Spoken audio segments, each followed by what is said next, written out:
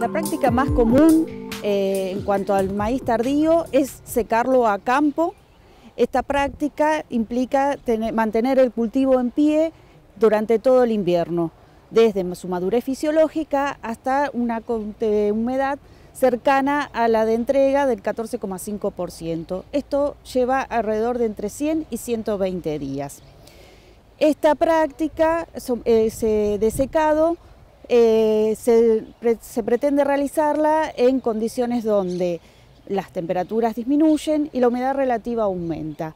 Esto hace que el secado se prolongue y bajo estas condiciones se somete el cultivo a una mayor presión de enfermedades causadas por hongos.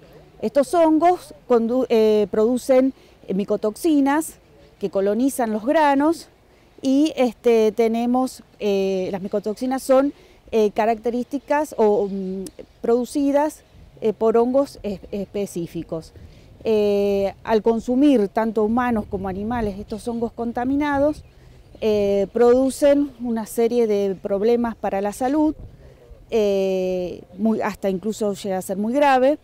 Por lo tanto, es muy importante tratar de minimizar la contaminación con estas micotoxinas.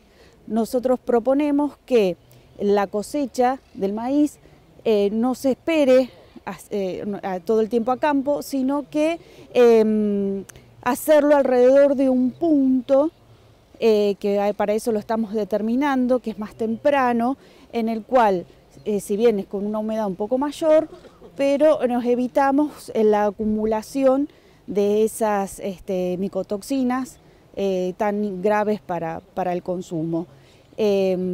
Además, haciendo esto, no tenemos mayores diferencias en cuanto a margen bruto y rentabilidad si lo haríamos esperándolo a campo en la manera tradicional. Y a su vez también tenemos un control de malezas. Por lo tanto, estamos trabajando en determinar para cada híbrido, y eso como varía por año, cuál debería ser un punto óptimo de cosecha y con eso garantizar la calidad y la inocuidad sin perder rendimiento. Lo importante es evitar de generar estas micotoxinas. Para eso es necesaria la prevención.